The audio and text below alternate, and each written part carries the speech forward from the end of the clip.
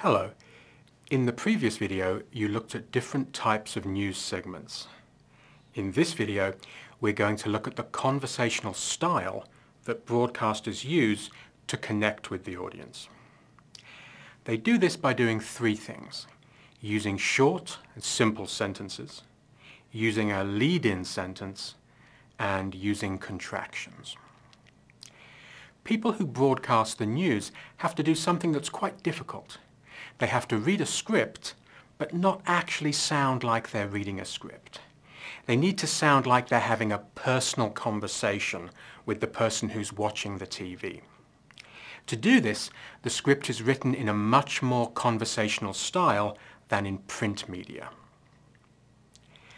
The first example of a conversational style is using short and simple sentences. Sentences need to be short and simple because the viewers only get one chance to hear what's being reported. They don't have the opportunity to go back and read the sentence again like they do in print media, so they have to understand it the first time. An example of the difference is, in print, you might read this sentence: "The police have been conducting a house-to-house search in a continued effort to apprehend the suspects." While in broadcasting, it's changed to "The police are still looking for the suspects." The second way that broadcasters try to create a conversational style is by using a lead-in sentence. This is the first sentence of the segment and acts as a summary to let the viewer know the subject and the feeling of the report. For example, if a broadcaster begins by saying, "More bad news from the stock market," the viewer knows that the subject is financial, stock market, and the feeling is negative, bad news.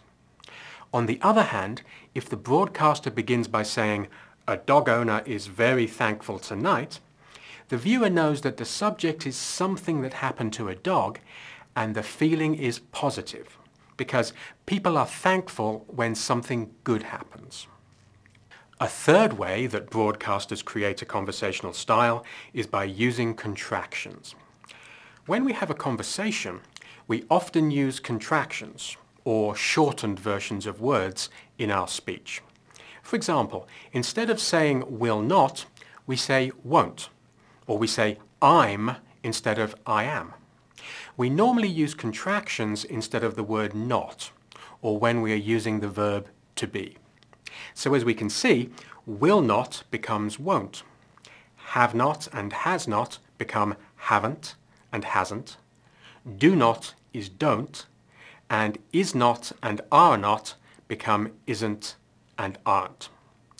For the verb "to be," "I am" becomes "I'm." "He is," "she is," and "it is" become "he's," "she's," and "it's." And finally, "we are," "you are," and "they are" spoken "we're," "you're," and "they're."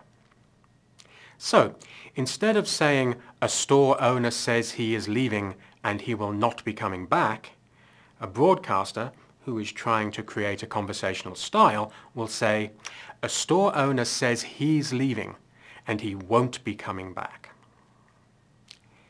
In this video, we looked at the ways that broadcasters use conversational style to connect with the audience, using short, simple sentences, using a lead-in sentence to let the audience know what to expect, and using contractions.